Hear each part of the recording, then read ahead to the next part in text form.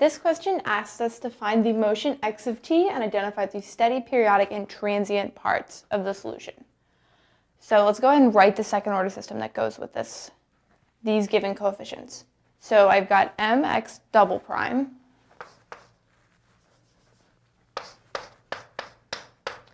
plus cx prime, so 4x prime, plus kx, so 5, equals f of t, so 10 cosine of 3t.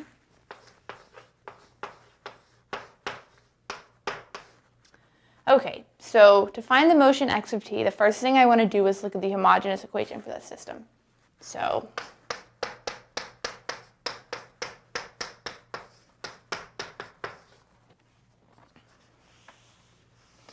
x double prime plus 4x prime plus 5x equals 0. So let's write the characteristic polynomial for this.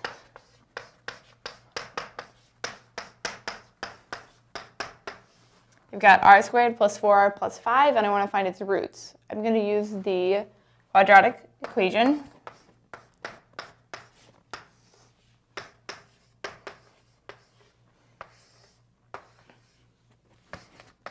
So I get that my roots are -2 plus or minus I. And I can use those to write the general solution to the homogeneous equation, yc. Excuse me, xc.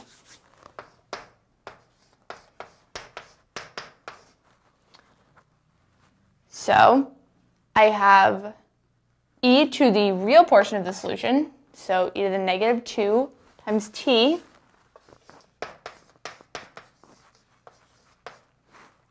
times c1 cosine of the coefficient of I, which is just 1, so cosine of t,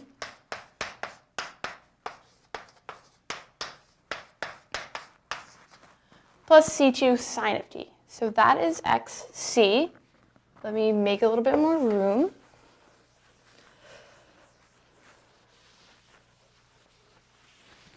And I want to find the particular solution. Well, I know I have a 10 cosine of 3t as my forcing function, so I'm going to say that my particular solution is a linear combination of sine of 3t and cosine of 3t. And I'm going to use undetermined coefficients to find out exactly what that linear combination is.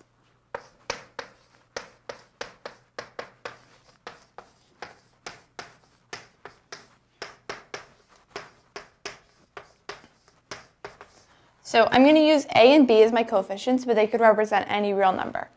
Now I want to plug xp into this second order equation, so I need to find its first and second derivative. I'm going to go ahead and do that.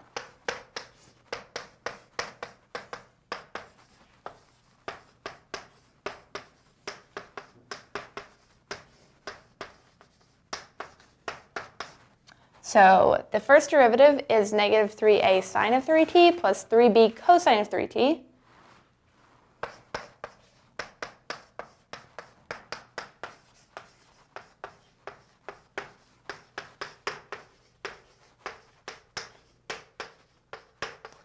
And the second derivative is -9a cosine of 3t minus 9b sine of 3t. And I'm going to move over here and plug that into the equation.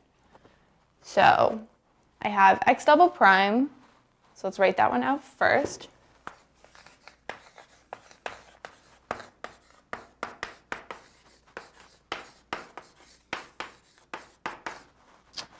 Plus 4x prime. So minus 12a sine of 3t plus 12b cosine of 3t.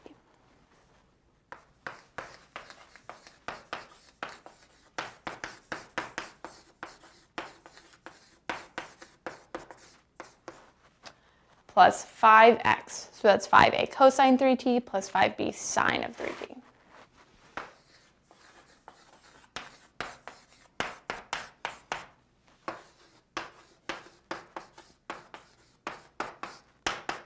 And we know that that needs to equal 10 cosine of 3t. So this is kind of a mess. Let's combine the terms with sine and cosine.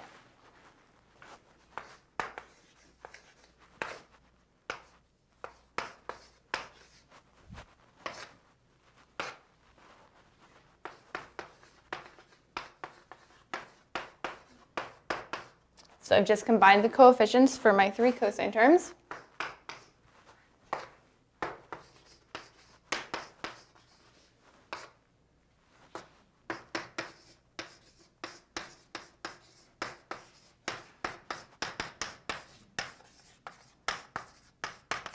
And done the same for the sines. Well, on the right side of the equation, I only have a cosine term, no sine terms. So I know that this coefficient for sine of 3 has to be equal to 0. And that is negative 12a minus 4b.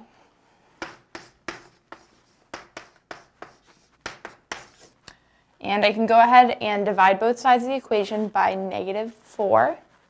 So I get 3a plus b equals 0, b equals negative 3a. Now let's look at the coefficient for cosine. I know that needs to be equal to 10.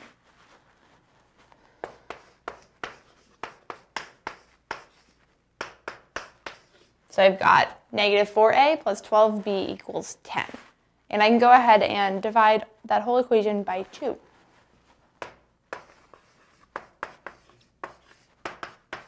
So negative 2a plus 6b equals 5. Now let's plug in negative 3a for b.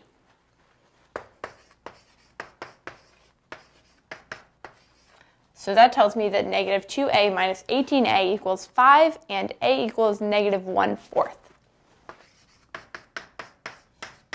And I can plug that in over here, and that will tell me that b equals 3/4.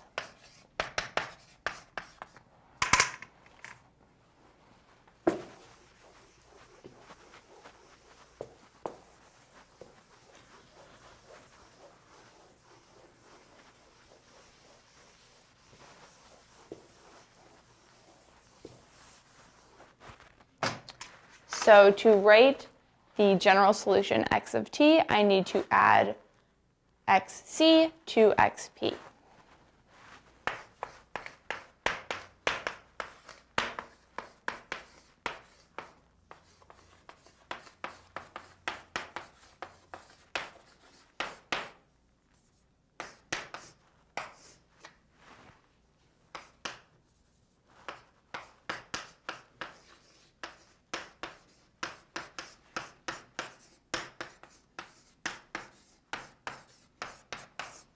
So this whole thing is my general solution x of t. And I don't have any given initial conditions, so this is as far as I can go. C1 and C2 are still some unknown constants.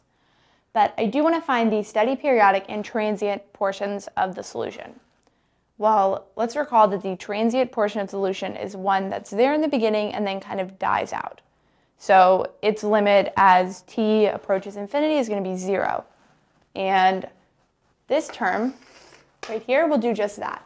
Since it's multiplied by e to a negative constant times t, as t increases, that coefficient is going to go to 0.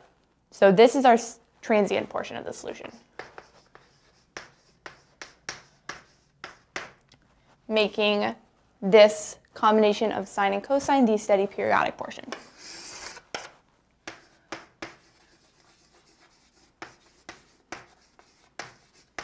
Because over time, this will continue, making its steady periodic motion.